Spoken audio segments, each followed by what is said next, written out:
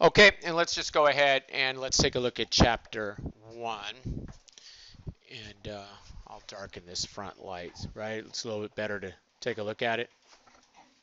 That's better? Yep. Huh? Yeah. Okay. Okay, so let's go ahead and let's take a look at chapter 1. And in this class, we're going to be talking mostly about government accounting. Okay, we will, as you saw when we looked at the syllabus towards the back end of the class, talk about not-for-profit. Okay, sort of those last few chapters at the end. Okay, but mostly we're talking about governmental in this class. Okay, now when we talk about governmental in this class, we are talking about state and local governments. State and local governments. So is the state of California a state? That's the easiest question I'm going to ask in this whole class. Is the state of California a state? Yes, it is. Okay. Is the state of Rhode Island a state? Okay, so when the state of California, the largest state, the state of Rhode Island, I guess the smallest state in terms of geography anyway, prepares their financial reports, they both follow the same accounting. They will both follow the same requirements when they prepare their financial statements. When Mississippi prepares their financial statements, they will follow the same accounting as California, the same accounting as Rhode Island. Okay, so we're going to be learning that.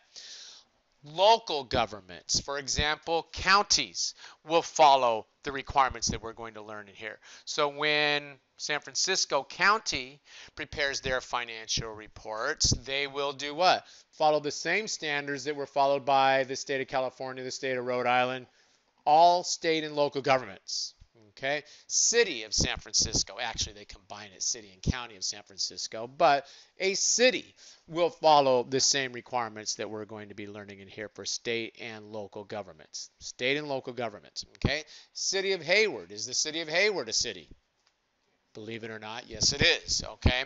And so the city of Hayward will follow the same requirements that we're going to learn here. So all state and local governments, states, obviously, counties, cities, will all follow the accounting that we're going to be learning in here. Okay, and there are what? There are thousands and thousands, hundreds of thousands, as you might imagine, there's only 50 states, but there are hundreds of thousands of what? State and local governments across the country, right? Okay, now you come over and we talk about special purpose governments. Now, special purpose governments have a special purpose, you think? Okay, so what happens? If we're talking about a state, a county, a city, these are all considered general purpose governments because they do a lot of different things. For example, the city of San Francisco has public safety. Does the government keep you safe? They try. If you make it home tonight, if the raccoons didn't jump you on the way home, then what? Then you made it home safe, didn't you? Okay. Parks and recreation is something that the city may do. Cultural issues or things that the cities may look at, right? These are all general purposes. So a county is a general purpose government. A state is a general purpose government. But some governments that will follow the same accounting as the states, the same accounting as the counties do, the same accounting as the city do, but they have a singular special purpose. For example, a school district. What is the singular purpose of a school district? Education, all the things they sing about in the songs. I believe the children are the future. That's the what? Single purpose of what? Of a school district, right? And so if you have a single special purpose, then you are considered a special purpose government. So states, cities, counties are considered general purpose. A school district is considered a what? Special purpose because it has that one purpose. But all of them will follow the accounting that we're going to be learning through the first 8 chapters of this book. Okay, now you come over and well, before I move on from this slide, did I leave any government entity out in the United States? Did I leave any United States type of government entity out? I said states. I said, huh? I didn't mention the federal government here, right? Okay. We do not talk about federal government accounting in this class. Federal government accounting is a highly specialized accounting that is used by federal agencies that if I was teaching this class, what they call inside the Beltway in Washington, D.C., I would certainly cover it because there's a high probability that a large population of that class may very well end up working for that one government, the federal government. Here in this class, I do not focus on federal government accounting. We focus on state and local for a couple reasons. One, you may very well be on an engagement with a CPA firm if you were to go to one of the CPA firms in which you are assigned an audit of a state or local government. You're not going to be assigned the audit of the federal government because that's done by my old office, the Government Accountability Office, or other things like inspector generals, different federal entities. And so I don't cover federal government accounting in this class. It's just state and local. That's one of the reasons. The other reason is that federal government accounting is not tested on the CPA exam. State and local government accounting constitutes about 10% of the financial portion of the CPA exam, so that is very relevant for folks that are planning to take the CPA exam, the state and local government. Federal government accounting is not tested at all on the CPA exam, so we're going to save ourselves some time here, not get into federal government accounting. It's just state and local government accounting. Okay? What was the question about Meet the Firms? Was there a question about Meet the Firms?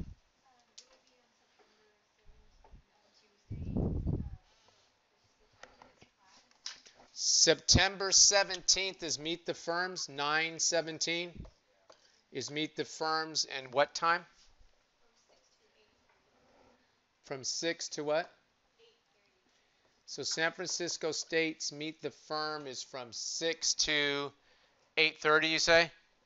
On the 17th? And you think you want to go to that, is what you're trying to tell me? This class starts at what time? On 9/17, this class will start at 8 o'clock. Work?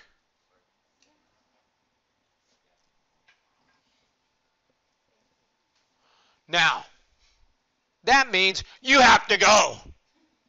And I will be there to see that you are there. Okay? Here's what's not going to happen.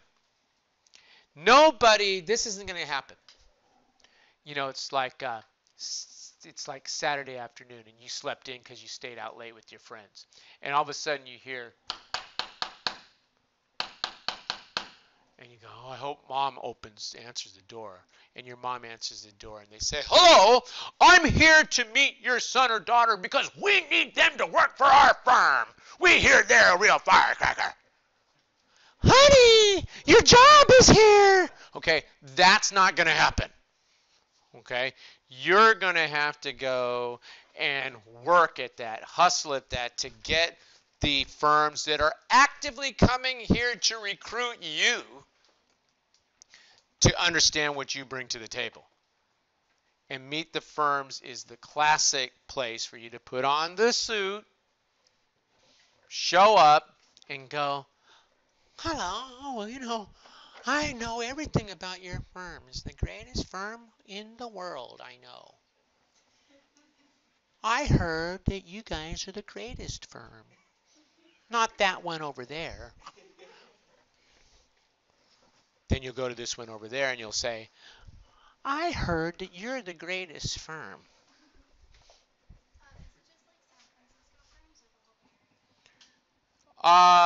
These firms that are going to be there, they'll probably be people from the San Francisco office, but often, like you're talking to, if I mention one of them, I have to mention all four, because if I mention one of them and I don't mention the others, there's a representative from that firm waiting at my house when I get there, and they say, you mentioned one of the firms and you didn't mention us. How come? Okay, so if you meet somebody from PwC, KPMG, Deloitte, EY, okay, and your interest is in working, say, in the San Jose office, often what they'll do is they'll say, oh, okay, well, we'll forward your resume to the San Jose office, or here's where you go apply for the San Jose. So typically they have people that are in the San Francisco office but that does not mean that that's the only office you can apply to by having a conversation with someone like that. And they have the CPA firms. They call it Meet the Firms, but they also have corporations, et cetera, that all are recruiting here at SF State, government entities. One firm you might want to take a good look at is MGO. MGO is the firm that audits the city and county of San Francisco. They audit the city of San Jose. They audit city and county of Los Angeles. And so they are huge in the world of government auditing. And so since you're taking this class, right, I mean, use that, leverage that. Oh, I'm taking governmental accounting, and I never realized how interesting it was until I,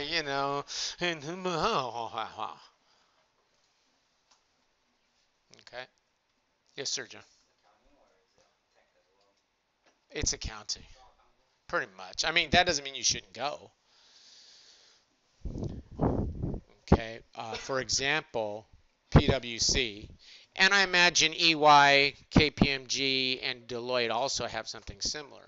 But PwC, I know because when I worked for the federal government, we contracted with them to do the IT testing for us, and so they would do things like penetration testing, that sort of thing, to see if they could hack in to the systems. And because we didn't really have the in-house expertise to do that type of testing, we contracted with PwC to do that testing. And so a lot of times they're more interested in your athletic ability for that kind of thing than they are your, how many accounting. Well, they're going to still expect you to have the accounting hours and all that for the CPA, but you start to express an interest in something other than just grinding out financial statements and that kind of work.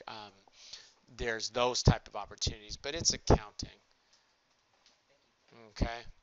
If you are in doubt as to whether you have the requirements to get the license, the CPA license, maybe I'll do that for one of our classes, but I'm going to talk to the chair of the accounting department, see if they want me to set up where I can go through transcripts at a certain time to go through and see if you've met the requirements. Let me caution you.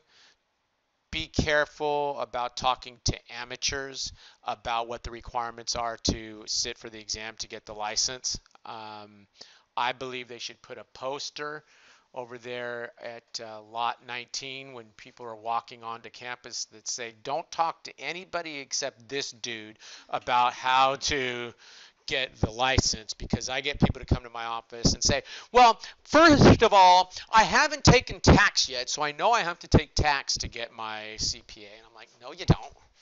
You don't have to take a tax class. So where are you hearing that? Well, that's what my friend told me. Okay, well, your friend is wrong. So if you want to bring your transcripts to me, set a time. It's kind of like, you ever watch Judge Judy? When there's doing the hearing and the people start saying something and Judy says, I didn't ask you that. That's kind of what it's like when you come to see me, okay? Because I'm going to take you through and quickly go through and see what it is that we have. And if I ask you a question, I want you to answer that question. And then we go through all that, and you know whether or not you met the requirements, so that when you're going to meet the firms, then you can say, yes, I've met the 150 requirements, or I will as soon as I finish this semester, etc., because they are basically saying they expect you to have met those before you come on board in many, many cases. Okay. Now, sometimes I'll get students to say, well, I'm 3 short. I plan to take a PE class to get that, but I don't know. Should I say that I've met the requirements? Yes. Okay. You don't have to sit there and, say, I haven't met the requirements, because you don't have 1 unit of PE or something stupid like that. Okay. So if you're, 20 units away, don't tell them you've met it. But if you're, a couple classes away or something, say, oh, yes, so I've met the requirements. Meanwhile, you're thinking, geez, I better sign up for that salsa class, whatever, okay? All right, so, okay. So on 9/17, the class will start at what time? What time? 8 o'clock. And we'll get out at 11, right? No, okay. Okay, we'll still get out at 10. Okay? All right. So you've got what? You've got state and local governments, not the federal government, constitutes about 10% of the financial section of the exam, 10 to 12%, 10 to 12 points. That's why we will spend quite a bit of time with this. Okay? Now, towards the end of the class, as I've mentioned, we'll talk about not-for-profit accounting. Okay? And if you're wondering what this thing is, I think it's a church. But sometimes I look at it and say, no, it's a religious hat. Okay, so I'm not sure what this is, but I think it's a church. Okay, and we are going to study the accounting for not-for-profit.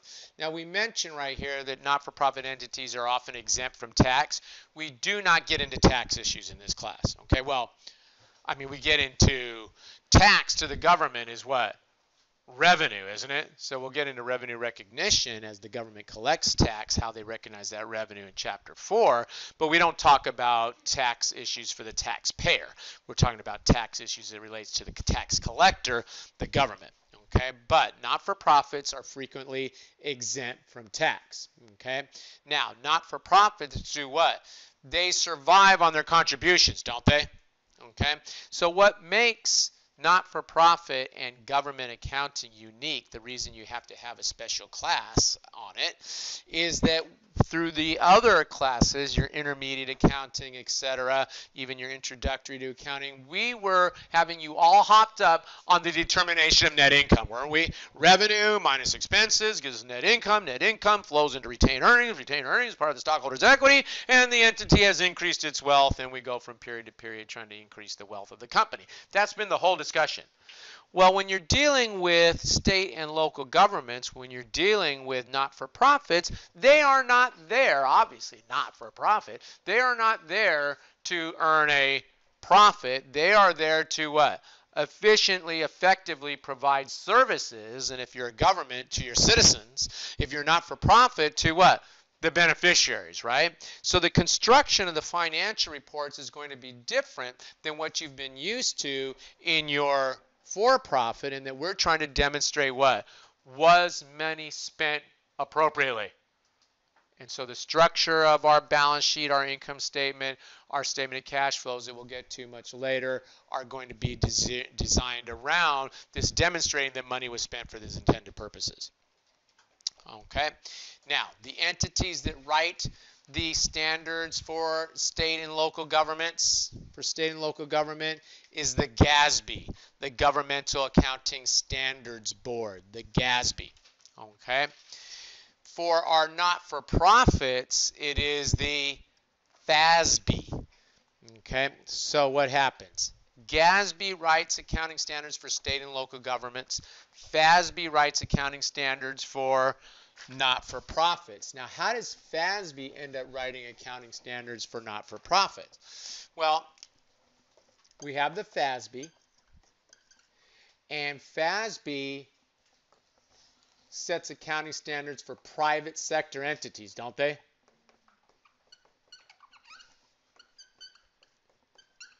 Okay, but those private sector entities can be what? For-profit. That's what you've been studying for the most part. So when, I don't know, Chevron, Google, whatever, prepares their financial statements, they follow FASB requirements, don't they? Because they're for-profit entities. Okay? But because not-for-profits are seen as private sector entities, okay? The March of Dimes, United Way, whatever, Habitat for Humanity, pick a not-for-profit. They are part of the private sector, so FASB writes the accounting standards for them as well. Now, when we're talking about government entities,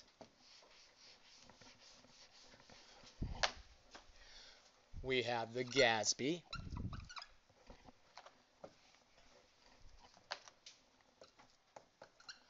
And the GASB, we have what? We have state and local governments.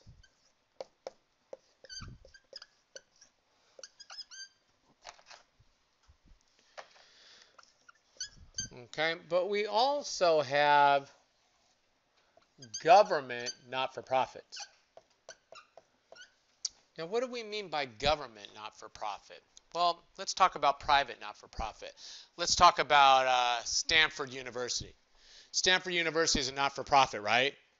Although let me tell you, walk around the campus, they sure don't look like they're not-for-profit. Okay, I mean, if San Francisco State is a prison, that's a country club.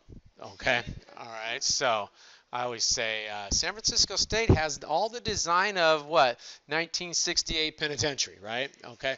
So what happens? You go over to Stanford, it's like, okay, don't get the marble that's in the courtyard dirty, whatever. Okay. So it is still though. Okay, I'll edit all that out later.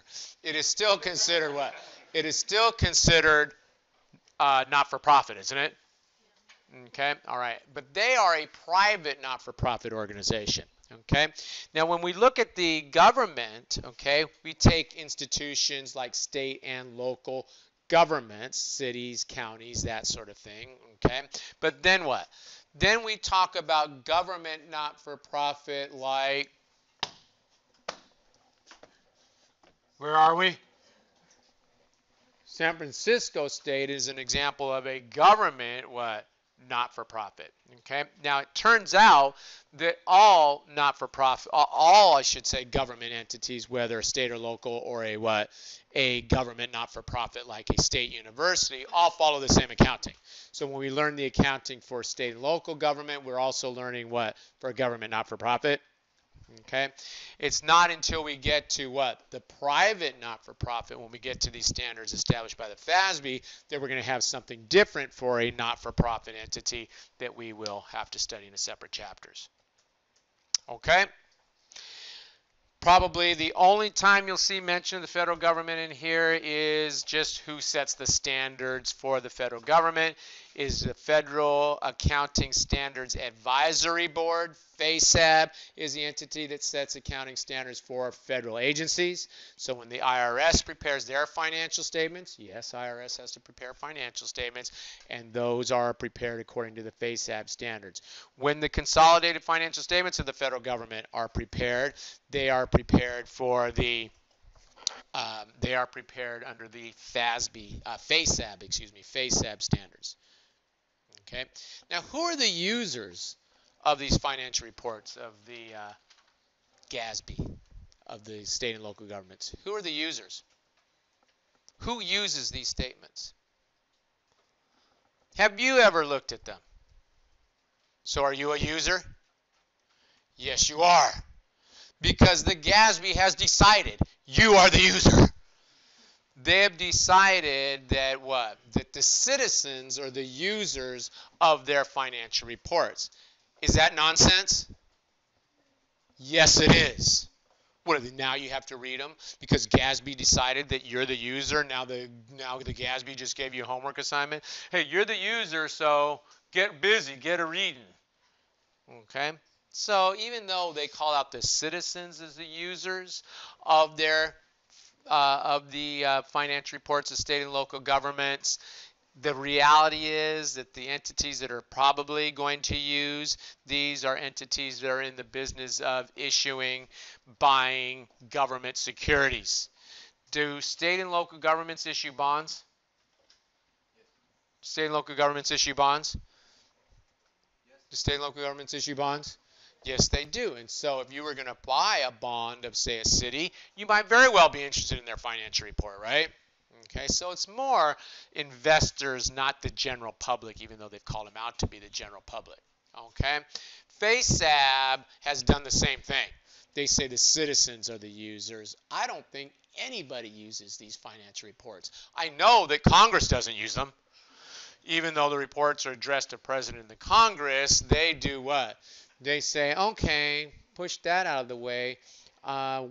What policy is going to get me reelected? And that's what they decide to do. Okay? All right. So I don't know that anybody uses the federal statements, but they are prepared. They are audited. FASB, who's the users of the not-for-profit financial reports? Okay, there's a rule that if you fall asleep, you have to give up your seat. Did I tell you that rule? Is that in the syllabus? If you fall asleep during class, you have to give up your seat. What was my question? Who's the users of the not-for-profits financial reports? Shareholders of not-for-profits? Okay, but who's the user of the not-for-profit, of FASB's not-for-profit statement? You're right. If we're talking for-profit, then we're thinking the users are investors and creditors, right? Who is FASB called out as the users of the not-for-profits financial reports? Why do we care about who the users of these reports are? Why do we care? Why do we? You're an accountant, aren't you? Why do you care who your audience is? Huh? So that you're providing information that's going to be useful for their purposes, right? Now, even though I think they missed the target on who the users of the GASB statements are, we're thinking of citizens, right? Okay? When we're preparing those statements. How about FASB? Who are we thinking about? The not-for-profit.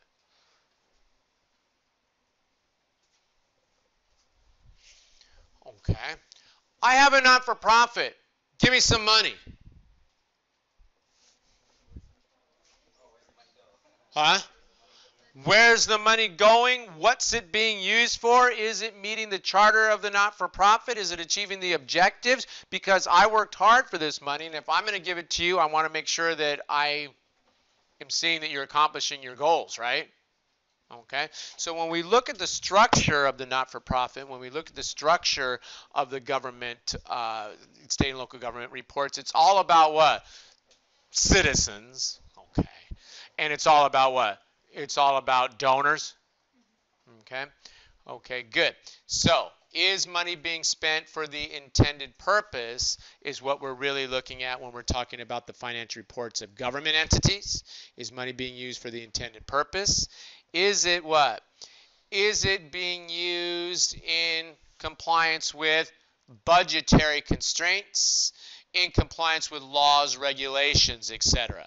So, if the law says that I can only spend $1 million on road improvement, what would you expect to see in a state or local government's financial reports? Whether or not they spent $1 million on road improvement, right? And if there was something different than that actual, you would expect there to be some accounting as to why it was different than what the actual was. Geez, you were supposed to spend $100,000, what I say? $100,000, $1 million on road improvement. How come you only spent $900,000? What happened? Well, and there would be explanations in various documents that go along with the financial reports. It would say, well, we had to take $100,000 away from road improvement because the raccoons were attacking the students at San Francisco State, and we had to do something about the rodent rat problem, whatever, at SF State, and we spent $100,000 on that, right? What would you rather them do? Take care of the rats or the roads? I think they need to do something about them rats, because I keep thinking one of these times, man, these rats going to run up my pant leg. Okay? Okay? Could they freely just address that issue? Or would they have to go through like processes to like say, can I spend the other 100,000 on the rats? Like, would they have to verify that, or like? Well, they don't have to spend $1 million on road improvement. They can't spend more than $1 million, because the $1 million would be the budgetary constraint on that. Okay, and if they spent less, okay. But in order to be able to spend that now on rat abatement, they would have to go back and get the law to be changed to say, okay, yes, we see the problem. Now we'll spend $100,000 on rat improvement, on rat getting rid of, okay, and rat abatement.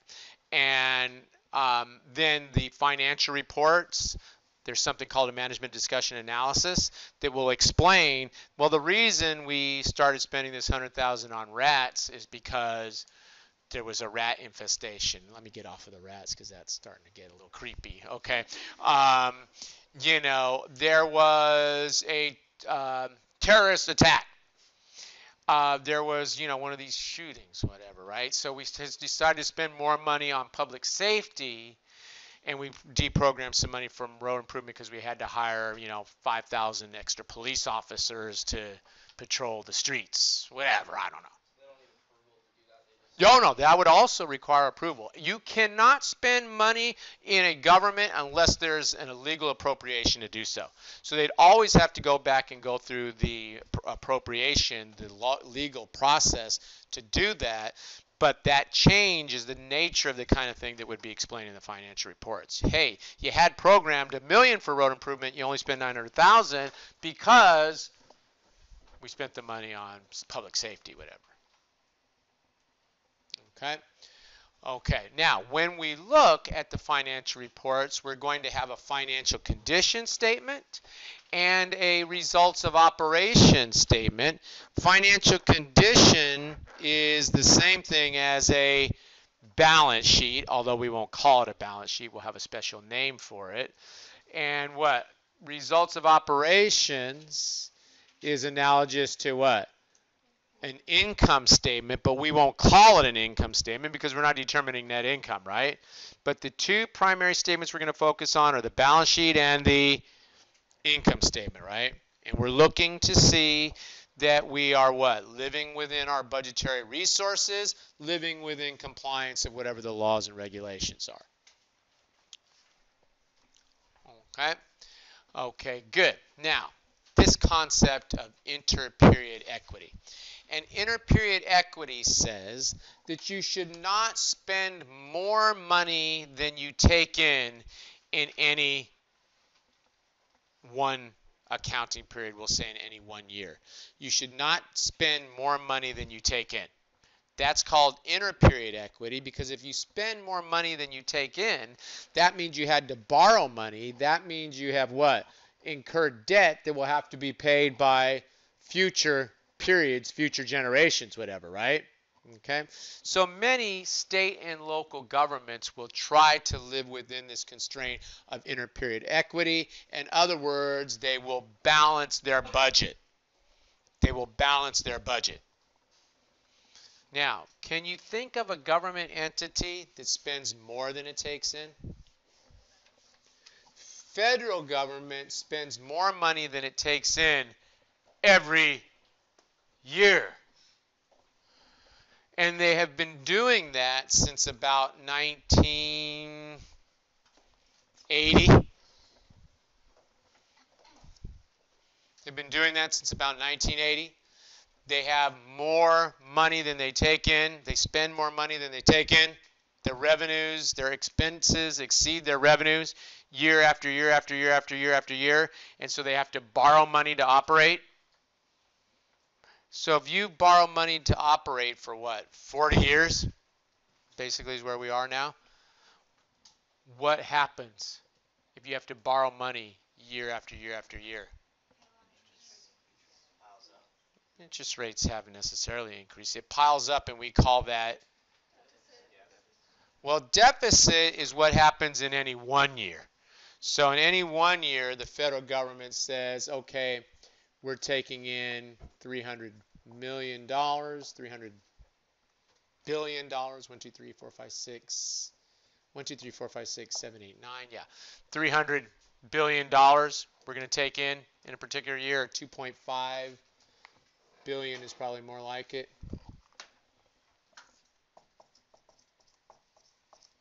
1, 2, 3, 4, 5, 6, 7, 8, 9. We're going to take in revenue of 2.5, but we're going to expend $3 billion. So what do you end up with? You end up with a deficit of what? 500,000. And say this is 2019. Then what? In 2020, you do that again.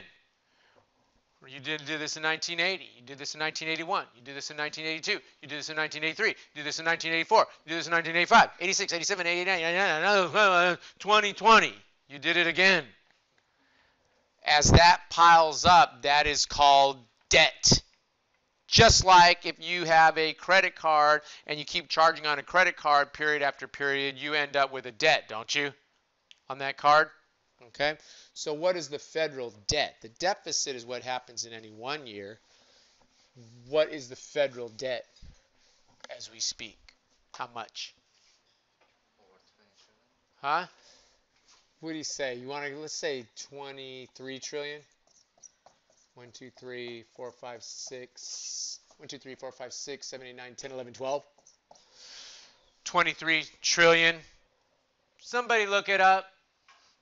If you want to, you don't have to.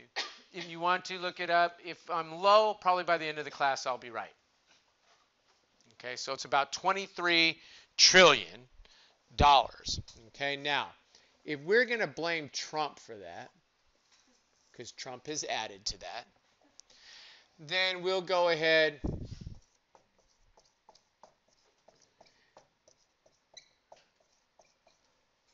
One, 2, 3, 4, 5, 6, 7, 8, 9, 10, 11, 12.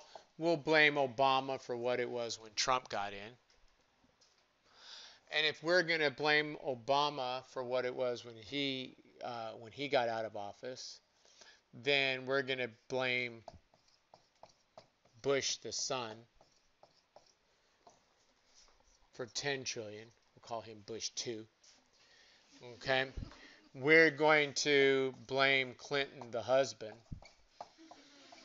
1, 2, 3, 4, 5, 6, 7, 8, 9. Oops. 10, 11, 12. Sorry, I forgot 3 zeros. 1, 2, 3, 4, 5, 6, 7, 8, 9, 10, 11, 12. 1, 2, 3, 4, 5, 6, 7, 8, 9, 10, 11, 12.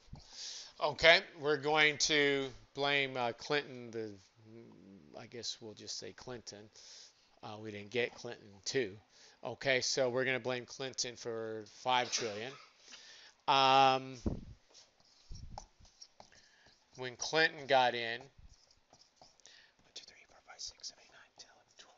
It was already 3.5 trillion. We'll blame that on Bush the father. When Bush the father got in, it was about 1.5 trillion. So we'll blame that on Reagan. Now you sit there and you say, well, what about all the other presidents before that? The debt was rarely above $500 billion prior to Reagan. Okay, and it would go up during times of war and stuff like that, and then it would get paid back down.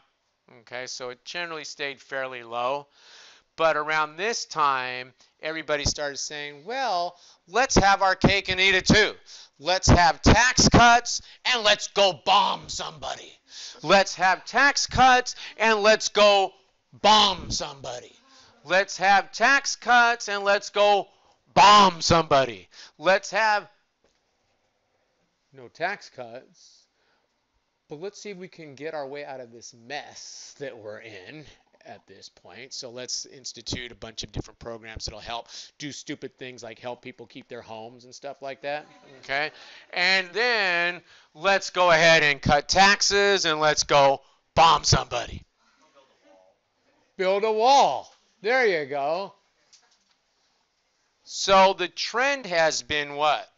Keep increasing this every time. So they try to say that it's just the one person that's done it all. Meanwhile, they all take their turn. Because they can't live with the political reality, the hard decisions like raising taxes or cutting expenses, right? And so they have their cake and they eat it too. They keep spending more. And they do what? Keep the taxes fairly low. Okay? So, what's my point here?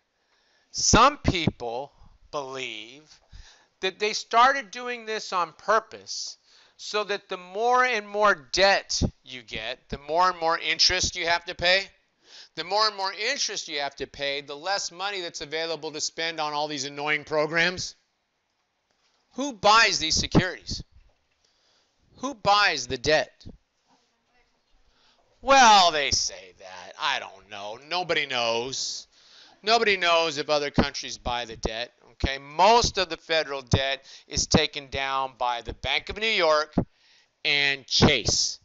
They take it down. Those two banks take it down. They buy the debt from the government, and then they turn around and on the secondary market do what? Offer that to entities that want to buy the Treasury securities, but they don't have to tell the federal government who those individuals are, because now that money's in the private sector, isn't it?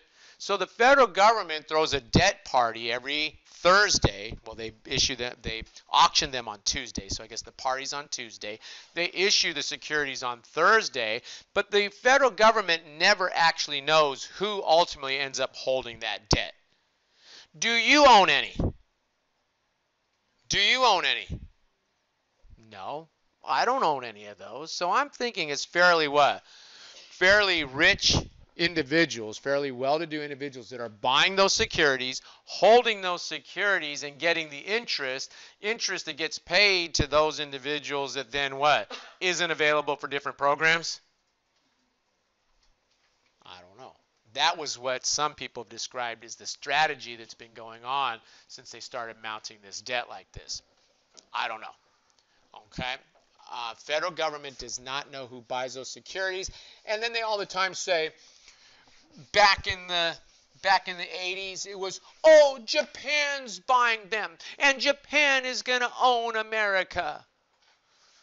And when that didn't sound scary enough anymore, now it's, oh, it's China. China is buying them. Meanwhile, they don't know who's buying them. They don't know. All those numbers that they give, oh, China buys this much, all that, that's all funky estimates. If you look at estimates of who owns the federal debt, you will see all these different listings of these different countries that own federal debt, all with a different source. Shouldn't it be the same source? I mean, if I sit here and I get this from this reporting entity and this from this reporting entity saying who owns what, I bet you if I add those all together, it's more than the total of the debt. So where are they coming up with those numbers? If that number was reliable, it should be a single source. Yes, sir. Is there any benefit for individuals to buy the treasury bonds or whatever from the banks as opposed to directly from the government? No. They have something called Treasury Direct, where you can buy the securities directly from the government. But usually those tend to be smaller investors. The large institutional investors tend to buy it from Chase, from Bank of New York, I don't know, whoever these individuals are that are buying it. We don't know. The federal government can't go to Chase and say, who bought the securities?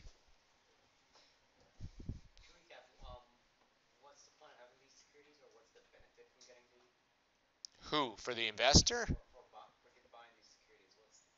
Interest. Interest. Have you heard of bonds before? Do bonds pay interest to the holders of the bonds? Okay, in America, no money is loaned without interest being paid to the individual that loaned the money out. Okay, so if you buy a government bond, you're loaning the government your money. The government's going to pay you interest, and of course, they have to pay you your principal back, right?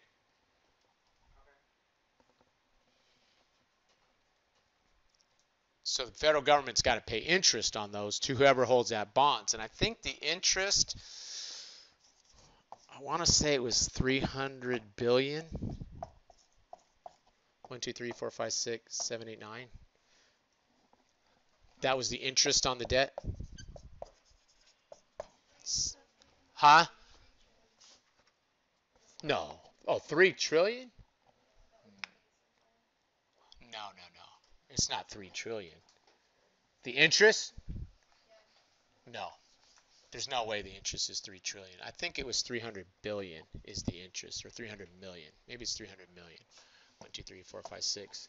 Interest on the federal debt is not $3 trillion. No, like the total. Huh? Like the total we paid? Not interest. You mean the total expenditures is $3 trillion? No, like the total interest they paid? No way. There's no way that's right. I'm not sure what you're looking at. There's no way that they had to pay $3 trillion in interest. They don't even collect that much in tax. No, I don't think it's like annually. I think it's like it accumulated in total like since like the debt started. Oh, okay. Since the debt started. But in any given year, it's more like 300, I want to say 300 million is what it is in any given year, the interest. But yeah, definitely over the course of however many years, 200 plus years, it might be 3 trillion, sure. but not in any one given year. In any one given year, it's more like 300 million. But they have to pay that interest to those individuals that hold those bonds, right? Okay. All right. Now, here's another trick they like to play. Have you ever heard of the debt ceiling? Okay. What the federal government has is a law in which they say the debt cannot be more than 25 trillion. I don't know what the current debt ceiling is, but they'll set a ceiling. They'll say the debt cannot be more than 25 trillion.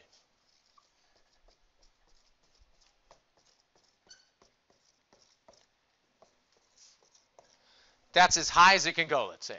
They say that. I don't know that that's what the current ceiling is, but let's say they say that's the ceiling. Now, right now, let's say we're at 23. Are we below the ceiling? Are we below the ceiling? Okay.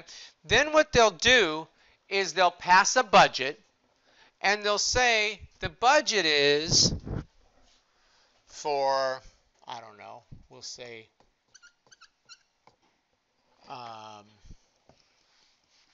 let me make that number closer.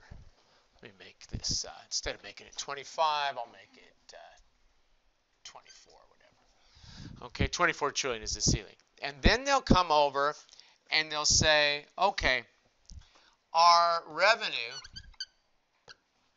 is going to be 3 trillion.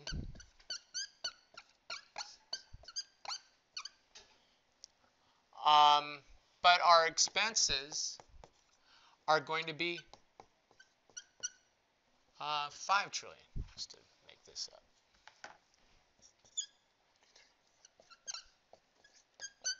2, 3, 4, 5, 6, 7, 8, 9, 10, 11, 12.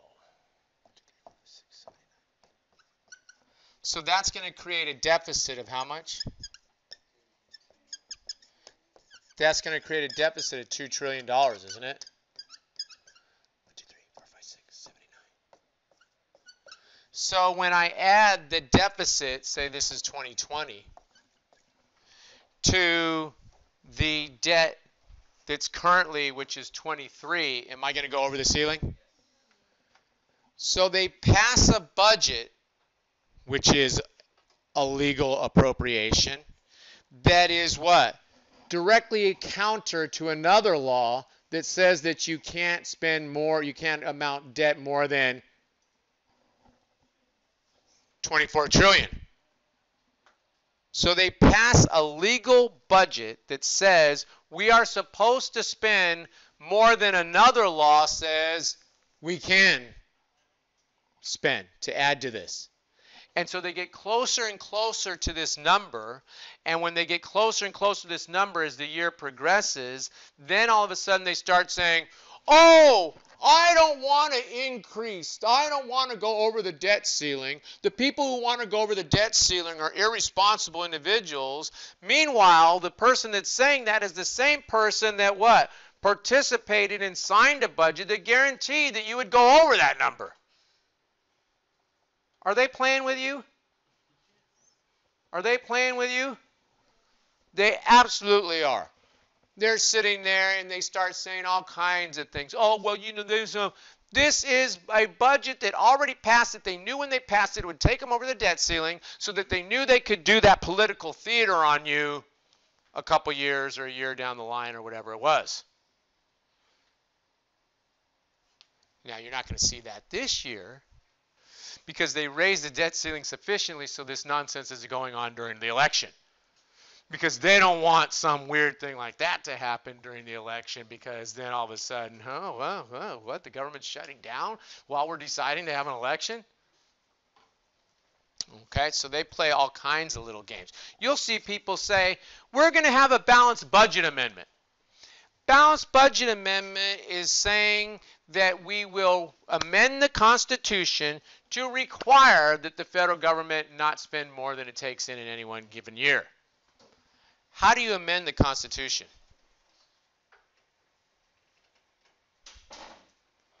How do you amend the Constitution?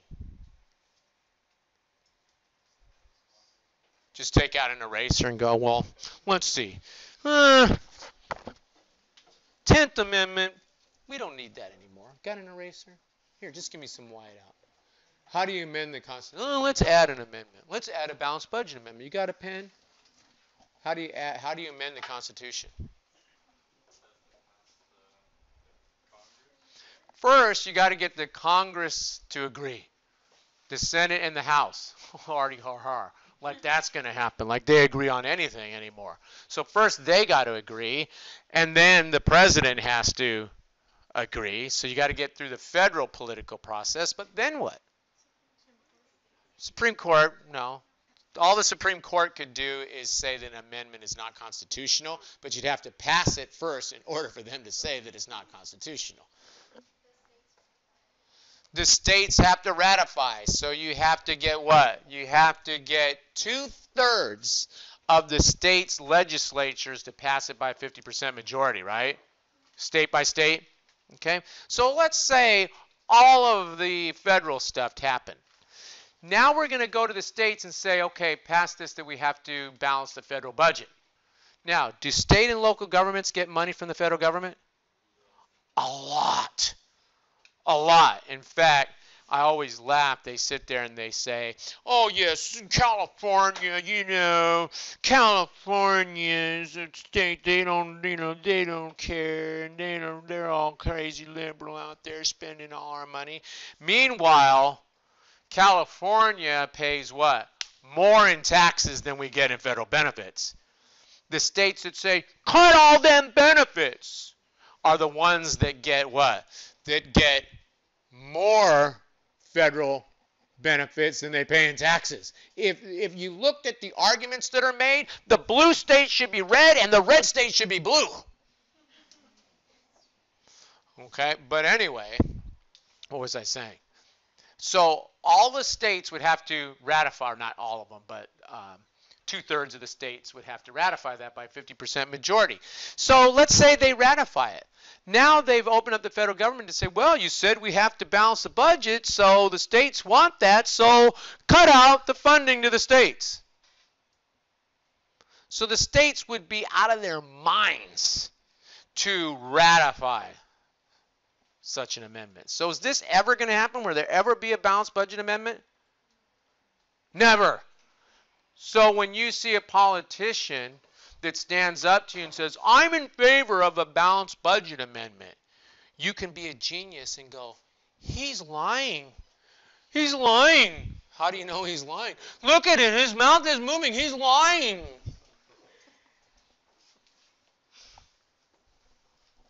Okay, so, but balanced budget amendment supports the idea of what? Of inter-period equity, or a unicorn could come down and balance the budget for us. One of those two things will happen. Okay? Okay, good. When we're talking about not-for-profits, we are interested in seeing how my donation was spent. I mean, that's what all this slide is saying that I wrote down here at the bottom. Conclusion is what? How will you spend my contribution, right? Okay, good. All right, we're not going to say much more about not-for-profits, guys, until much, much later in the class. So now we're going to focus on the financial reporting of state and local government. Okay? All right, and we're going to start with this chart, which is a high-level look at the financial information that all state and local governments have to provide. So if you pick up the state of California's financial reports, it'll have this information. If you pick up the city of Hayward's financial reports, it'll have this information. Okay, now you've noticed I've numbered these things 1, 2, 3.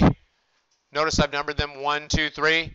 And I've done this because I am numbering them in the order in which you will see this information.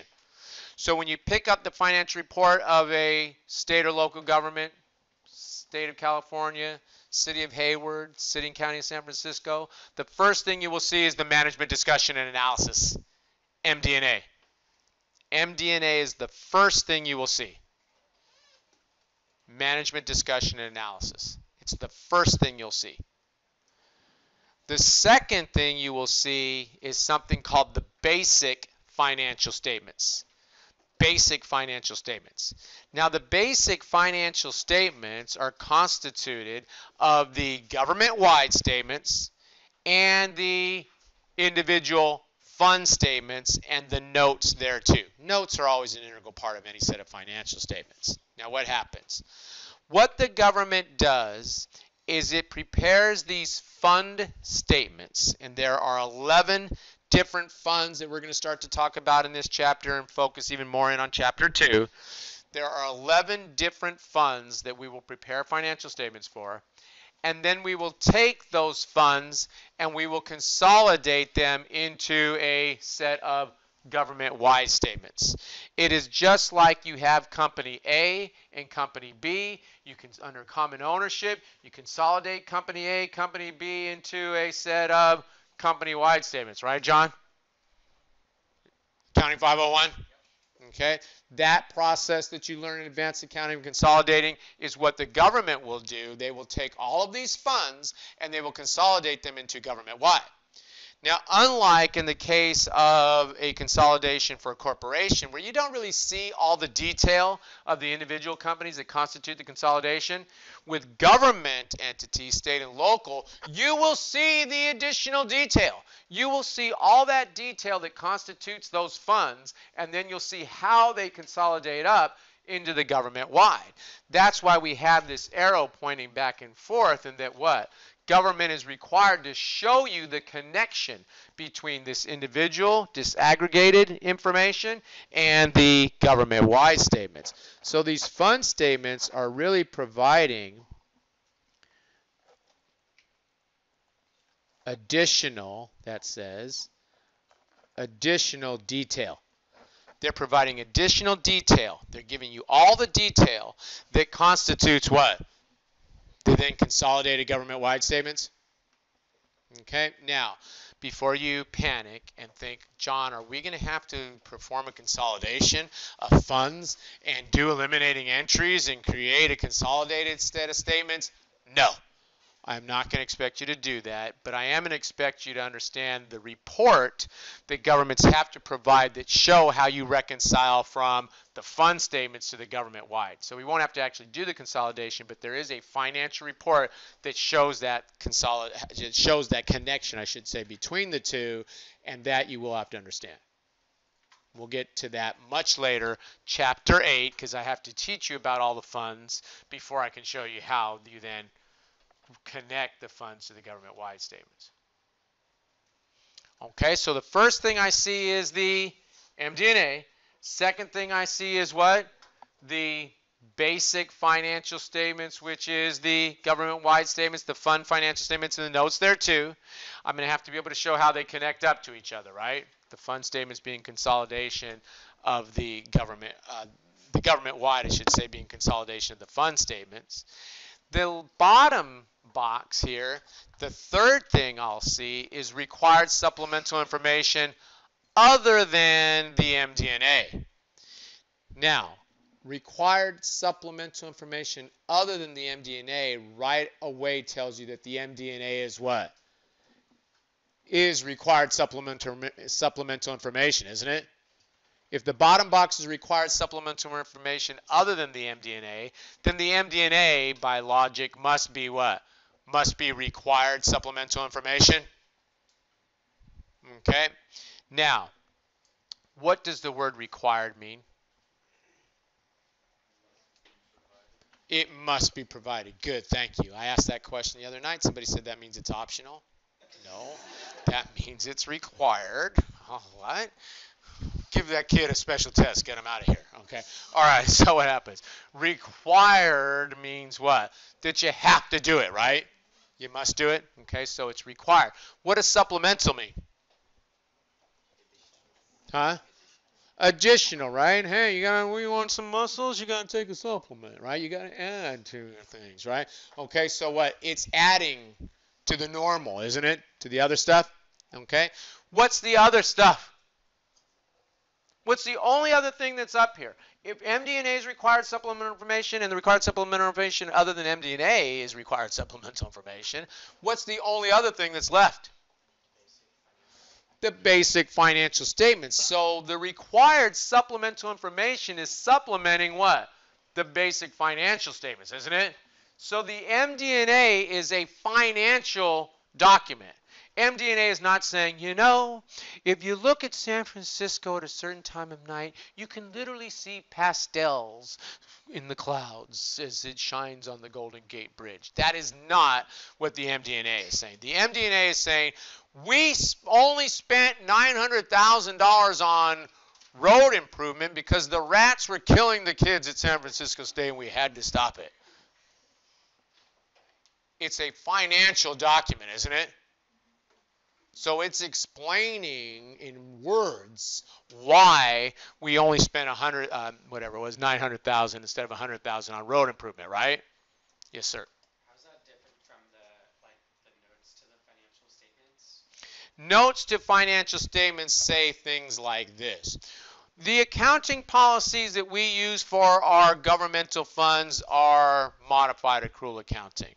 The bonds are constituted of 3, 5, and 10-year bonds. So it's explaining the numbers in the financial statements, where the MD&A is talking about financial opportunities, financial challenges, reasons for the difference between the budget and the actual, etc. So what notes do is make the numbers in the financial statements more understandable. The MD&A is management explaining their financial situation to you and giving them a chance to have that voice. And we're going to talk more about the specifics of the MD&A later, but that's a good question. Now, required supplemental information other than MD&A comes after the financial statements. That's where we may literally show you a side-by-side, column-by-column comparison of the budget to the actual for each of the line items. So we'll be showing you what that $100,000 difference, and then the what that's all about, the detail as to why that happened is written in prose in the MD&A, right? Okay? So the only difference between what? Between the MD&A and the required supplemental information other than MD&A is they want you to see the MD&A first, don't they? First they want you to look at that, and then they want you to see the financial statements, and then they want you to see some of this additional detail. Well, I shouldn't call it additional detail, but some of this additional information that sort of shows you tables and that sort of thing as to some differences between budget and actual, etc. So the MD&A is a written document that you can read, that GASB says you're supposed to read, because you're a citizen, aren't you? Question? Okay. Now somebody said, you know, I don't know what's important and what's not important in your lectures. So those are stars saying this is important. You must know this.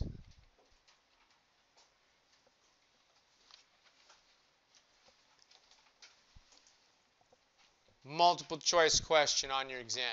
The City of Hayward has prepared its financial reports for the year 2020. Which of the following would be the first thing that you would see? MD&A. Which of the following would be contained in the financial reports of the City of Hayward? Comparison of, let's see, I'm trying to think of a bunch of things that wouldn't be included. Answer D, MD&A. Answer that question is what? D, because I can't think of 3 other things that wouldn't be included right now. Note to self, figure that out before you start that example question. Okay? So you're going to have to know that to be able to answer questions of that nature. Okay, good. Now, we are going to talk about our government-wide statements first here. Government-wide statements, there are 2 of them. Government-wide statements, there are 2 of them. One is called a statement of net position. The other is called a statement of activities. Okay, now, the government's net position is on the balance sheet. The change in net position is on the income statement, isn't it? we could call the income statement the change in retained earnings statement, couldn't we? Forgetting about dividends. Say there was no such thing as dividends. Then we could call the income statement the change in retained earnings statement, don't we? We don't call it that. We call it the income statement. Income, what adds to retained earnings, dividends subtract from retained earnings, and we report that on the statement of retained earnings. Do governments pay dividends? Do governments issue stock? They do not, although who knows, maybe Trump will say, hey, Iceland, I'll tell you what, I'll give you so many shares of U.S. stock, you give us Iceland, right? Okay, in a non-monetary exchange. No. Okay, so that's not supposed to happen. Okay, so governments do not issue stock, right? So there's no dividends. So when we get to the income statement, we call it the change in net position. Net position, therefore, must be like the retained earnings of this government, right?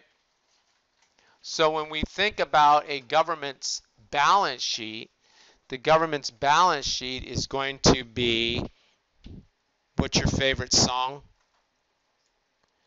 Assets equal what? Liabilities plus, right?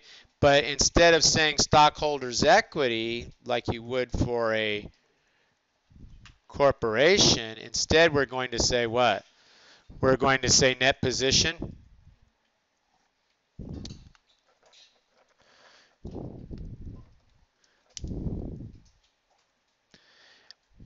Do governments have stock?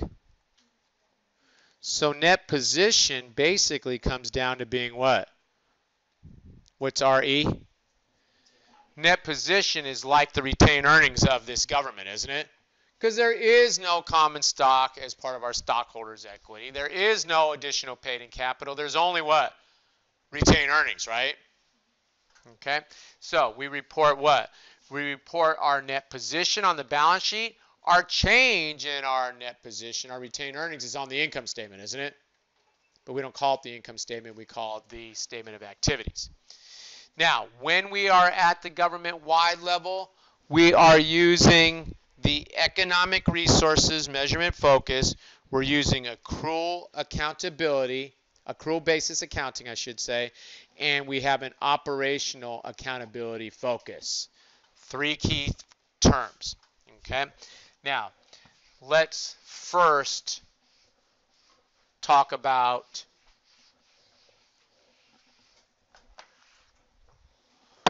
accrual accounting. What is accrual accounting?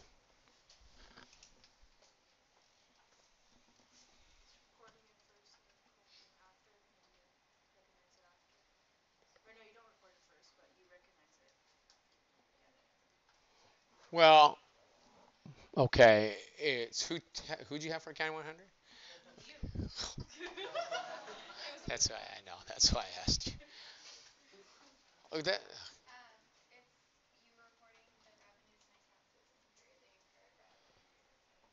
Right. Incurring revenues, expenses, recording them in what?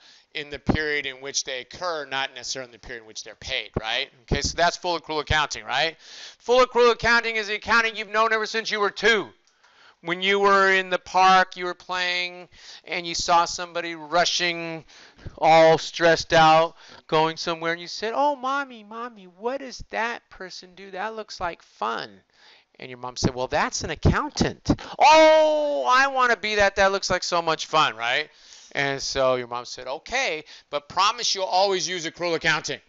And you said, okay, mommy, I promise. What's accrual accounting? And your mom said, well, if you buy what? A piece of equipment, you have to debit an asset called what? Equipment, whatever, for $1,000. And you have to credit cash for $1,000, assuming you paid cash for that, right? And you then take that equipment and you depreciate it, etc. And your mom took out the whiteboard and showed you all that, and you said, oh, okay, I promise. I'll depreciate that. I'll do. That's full accrual accounting, isn't it? Okay. So when we're at the government-wide level, we're going to be using accrual basis. We're going to be using economic resources measurement focus because what? Is equipment a economic resource?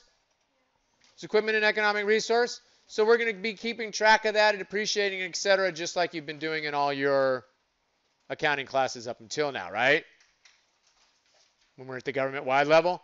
Operational accountability says, is this government efficient in providing the services that it's going to provide to the citizens? Okay, so we have what? Accrual basis of accounting at the government-wide level. We're using economic resources, measurement focus at the government-wide level. We have an operational accountability focus. Okay? Okay, good. Now, when we get to the fund level, we're going to have 11 different funds, and they are going to fall into 3 categories. One is the governmental funds, and the governmental funds will be constituted of the general fund, special revenue fund, debt service fund, capital project fund, and the permanent fund. Okay. We will have something called proprietary funds. There are 2 of them. There is the internal service fund and the enterprise fund. And then we are going to have 4 what we call fiduciary funds. There's going to be the custodial funds, the investment trust fund, the private purpose trust fund, and the pension fund, constituting 11 different funds. We will take those 11 different funds and we will do what? Consolidate them into those government-wide statements, the 2 government-wide statements, a balance sheet and an income statement, right? Okay. Okay, good. Now, this slide is important because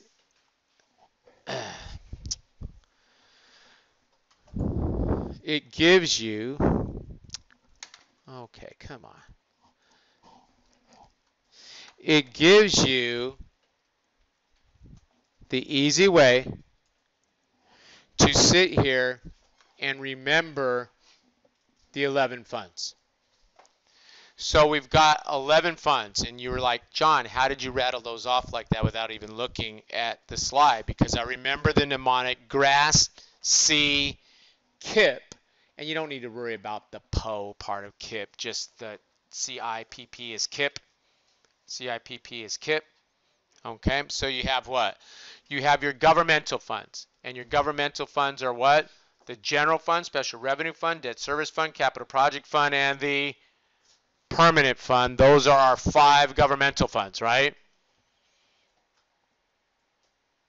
Okay, then you have what? Then you have the proprietary funds. There are 2 of them. There is what? The internal service fund and the enterprise fund. And then you have what? 4 fiduciary funds, the pension fund, the investment trust fund, the private purpose trust fund, and the, did I say custodial fund? The custodial fund, the investment trust fund, the private purpose trust fund, and the permanent, and the pension fund. You have to know these 11 funds. GRASP, C, KIP. GRASP, C, KIP. Okay? Now, we do what? We take the funds and we do what with them? We consolidate them into the government-wide, don't we?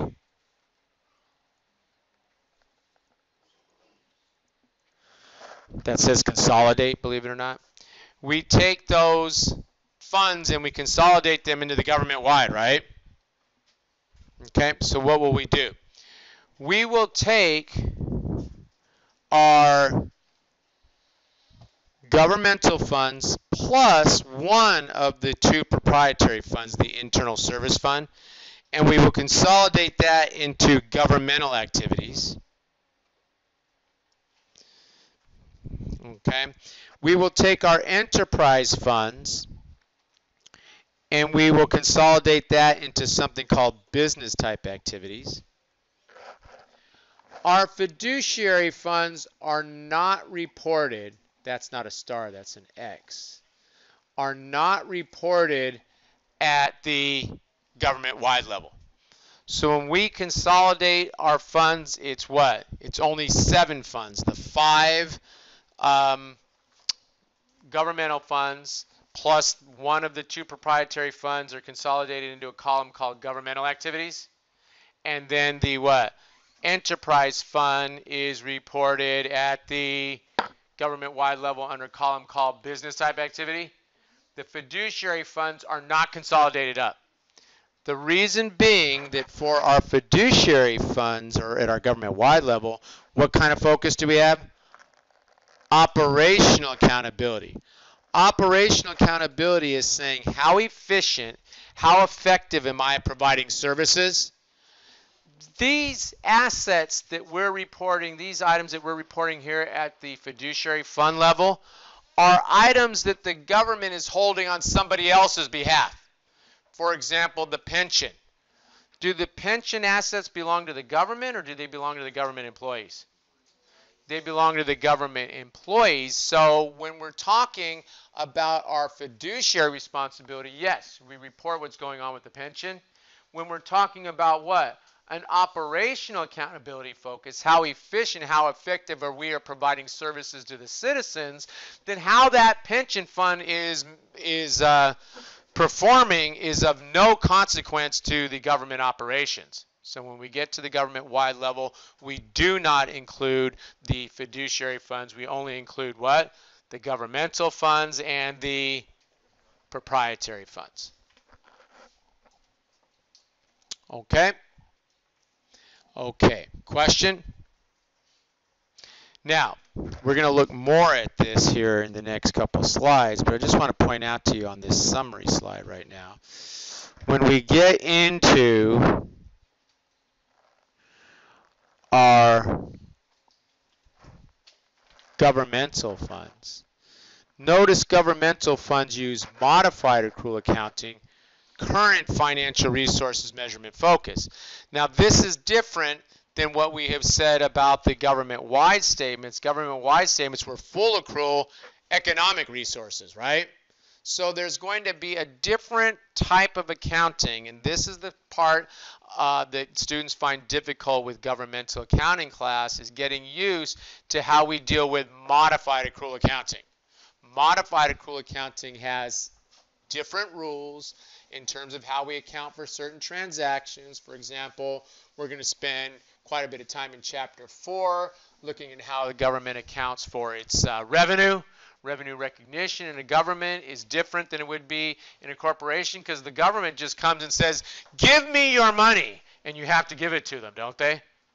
Don't you? So we're going to have to learn a whole new set of recognition rules, right? Okay, as these governments collect their revenue, etc. Okay, impose their will on you, essentially.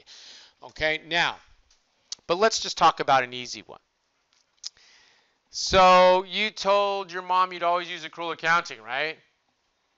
And I'm here to tell you that you won't always use accrual accounting in this class. You will if you're at the government-wide level, but if we're at the governmental fund level, if we purchase a piece of equipment, remember the road improvement thing? We're supposed to spend $1 million, can only spend $1 million on road improvement. Let's say we spend $1,000 on a steamroller. What's a steamroller? What's a steamroller?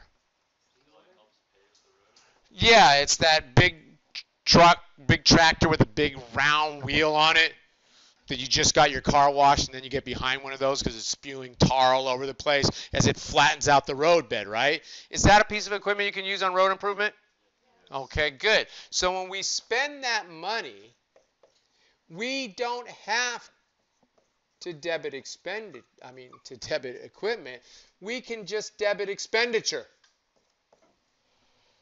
We would debit expenditure, we would credit cash for $1,000 because we can meet our accounting objective, which is, did we spend the money in compliance with the laws and regulations? Didn't the law say that we're only supposed to spend $1 million on road improvement? Did we spend $1 million on road improvement? Can you now tell if this government spent the money in compliance with the laws?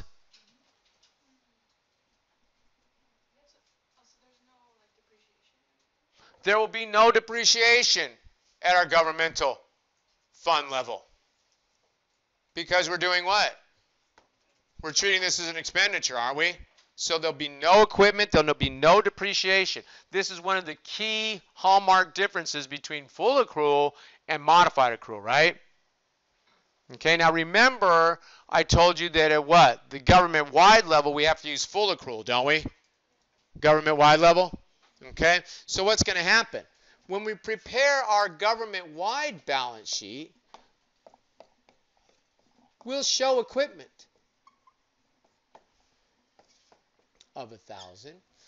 We'll show, assuming no liabilities, we'll show net position of 1,000, right? For the balance sheet. Does the balance sheet have to balance? Does the balance sheet have to balance? What do we do to a balance sheet that doesn't balance? We beat it until it does as accountants, right? The balance sheet will balance, okay? All right, so what happens? The balance sheet is balancing because our assets are equaling our stockholders' equity is essentially our net position, right? Okay? If we had this only one transaction that affected this government the whole period, right, then what would happen? We would have started out with $1,000 cash. When we spent that cash, cash is 0, and the net position's 1,000, right? Okay. Now, when we're sitting here and we spend that cash, our cash is now what? Our cash is now 0. Our equity, which we call fund balance, will be 0 because we would have had an expenditure of 1,000. If we started out with $1,000 cash, we'd have a fund balance of 1,000. But if we spent the cash and we had an expenditure, if fund balance is like retained earnings, we'd only have that expenditure of $1,000. Fund balance would go down to 0, wouldn't it? Just like retained earnings would go down to 0 if all you had was an expenditure of 1,000. Okay. So does this balance sheet balance? Does this balance sheet balance? Both these balance sheets balance, don't they? But the users of the financial statements are saying, I don't understand the relationship between the fund financial statements and the government-wide statements because one is showing an equity type thing called fund balance as 0. The other is showing a what? Equity type thing, retained earnings called net position of 1,000. So that statement that I was talking to you about that we'll learn more about in Chapter 8 is called a reconciliation, in which we'll start with fund balance of 0, and then we'll simply say, hey, we got equipment at the government-wide level, don't we, of 1,000, and it'll take that 1,000 and add it back. What's the net position? How much is the net position at the government-wide level? 1,000. Now a user can understand that little double arrow that went back and forth that said what? Hey, we're sitting here and at the fund level, it's 0. At the government-wide level, it's what? 1,000. The reason is because there's equipment being reported at the government-wide level that isn't reported at the fund level under the modified accrual basis of accounting, right? Okay, now we'll talk more about that, but right now you should be taking in that what? When we're at the government-wide level, full accrual. When we're at what? When we're at the governmental fund level, we're using what? Modified accrual. Current financial resources measurement focus because what? Look how we treat things like equipment. We treat things like equipment as an expense, don't we? So we're only looking at current financial resources, not long-term items. So that's why you see here what? When we're at the fund level, no fixed assets, no long-term liabilities, no fixed assets, no depreciation, right? Okay. Now, as we move to our proprietary funds and our fiduciary funds, we will turn back to full accrual accounting. So the only time you use modified accrual, current financial resources, is if we're talking about what? Our governmental funds. The general fund, special revenue fund, debt service fund, capital project fund, permanent fund, right? Yes, sir. The difference between the two is because not just for like budgetary reasons, it's because they can't like do fixed assets. Well, it's not that they can't do fixed assets, it's that they don't do fixed assets, okay? And they don't do fixed assets, they don't report them because we just simply want to see that what? Money was spent for the intended purpose in compliance with what? In compliance with laws and budgetary constraints, etc. That's the purpose of this level of reporting. And since that's the purpose of this level of reporting, we just want to show, hey, we spent the money and we spent it for the right purpose. Road improvement. We've met our accountability objective. We're done. We're not here trying to show how do we determine net income, etc. Okay? So when you're down here and you have a fiscal accountability, then you don't have to worry about reporting these assets and depreciating them and that, because you just want to show, hey, did I carry out my fiscal responsibility, which is what we're doing with these fund statements. This is, even though they didn't put it here, this is a fiscal accountability. And now I got to change my pen to pen, and then I got to change it to red. Okay, so this is a fiscal accountability here. Fiscal, that says F-I-S-C-A-L. Fiscal accountability, fiscal accountability. When we're down here, we have an operational accountability, which means, are we efficient? Are we effective? Then what? Then things like depreciation and that start to become important. We move to full accrual accounting, and we'll depreciate it. We'll record our assets, for one, and we'll depreciate them. Okay? Okay, good. Now you come over, and you can see that this is the statement of net position. This is our consolidated government-wide statement.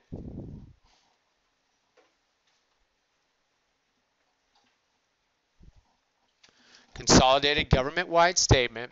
And when you look at this thing, we have two columns, governmental activities and business type activities, right? Two columns, governmental activities, business type activities. And that corresponds to what we saw over here, governmental activities and business type activities at our government-wide level, right? Okay, but right here, we are looking at the statement of net position, which is our government-wide statement. This is government-wide consolidated statement in which we did what? We took our governmental funds, which is the general fund, special revenue fund, debt service fund, capital project fund, and permanent fund. That corresponds to the mnemonic over here, GRASP, plus the what? S&C PAPI, the internal service fund, which I wrote ISF, and we consolidated it here in the governmental activities.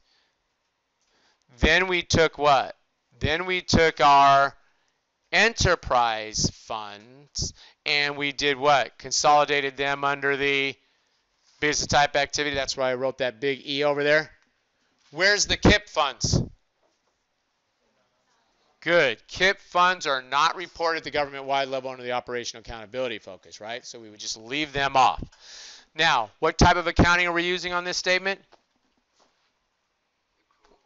Full accrual accounting. So we're going to have what? Long-term capital assets, aren't we? Both current and non-current assets. We're going to have what? We're going to have, well, we don't report, we're reporting a net of accumulated depreciation, okay? But depreciation expenses on the income statement, right? Okay, but we've got our what? We've got our capital assets. Where I was going is we've got non-current liabilities, right? Full accrual accounting. When we were over here, we were looking at our funds, and we were seeing that for our funds, we had what? We only had current items, right? But here we're at the government-wide level. Government-wide level, yes, we will report fixed assets. We will report long-term liabilities, right, under full accrual accounting? Okay. Okay, good. And then we have our net position. Net position is like what? Good. Net position is L-I-K-E, like what? Like retained earnings. Good. And we'll talk about the different categories that we're going to put our retained earnings in a little bit later. I don't want to get into that right now because I don't want your head to explode. Okay, but there's different categories that we report our retained earnings. But right now, government-wide statement, we have what? We have two columns, governmental activities, business type activities. We take all of our governmental funds and we put them in the governmental activities. No shock, right? We take our internal service fund and we put it in the governmental activities as well. We take our what? Our enterprise funds and we put them where? In the business type activity. Where's the KIP funds? Not reported at the government-wide level. Good. Excellent. Okay. Now, here we're looking at the statement of net position for our proprietary funds. Okay, now our proprietary funds are what? They are one of our fund categories, aren't they? Proprietary funds? Okay, and so when you look at our proprietary fund statement, notice that we have what? We have the enterprise funds and we have the internal service fund being reported here. Okay, now when you total up my enterprise funds, this one has 2 enterprise funds. Enterprise funds are like a business being run inside the government. And when we say a business being run inside the government, meaning that the individual pays a fee and they get a service back. So when you park at the city parking, if you park your car without paying a fee, what happens? You get a ticket or something. You got to pay to use that service, don't you? If you don't pay your water bill, what happens? They shut it off, okay? You know, they don't care that you got soap in your eyes. They'll shut you off right while you're in the shower. You're washing your hair, you're getting ready for a big date, and boom, they cut the water off. You say, help, wait. They say, too bad, you didn't pay the bill, right? That's like a business, isn't it? Okay, so we call that a proprietary fund. We include those proprietary funds in the business type activities. Now you add those up and that gives us the totals. And so when you come over, you have your totals for your proprietary funds, current and non-current items. Okay, and then you come over to the total of the funds net position. This is my enterprise funds, I should say, added together, and that gives me a total of what? 1,835,000 for the net position. And I'm supposed to take those enterprise funds and do what? Report them at the government-wide level under business type activities, right? I'm supposed to consolidate them and report them under business type activities. So when I come over now to my, when I come over, or back, I guess, to my government-wide statement, and I go to the business type activity column, is it true that I'm reporting 1,835,000 of net position at the government-wide level? Is that the same number? Is 1,835,000 the same number? Same number? So did we lie that we took the enterprise funds and consolidated them and reported them under that business type activity column? It's not a lie. It ties, doesn't it? Okay. Now, I can't do the same for the governmental activities because what? I'd have to show you, and you'd have to understand the full reconciliation of all the things that constitute the difference between modified accrual accounting and full accrual accounting, and I would be a genius as a teacher if I could teach you that just here tonight, because there are quite a few differences that we're going to understand as we go through the class, and then we'll be able to what? Reconcile the fund balance, which is reported at the fund level, to the net position that is reported on the governmental activities column, right? Because we're going to have to make all kinds of adjustments. Okay, so for right now, all you need to understand is that what? We have this slide, which tells us what? Well, maybe this slide too.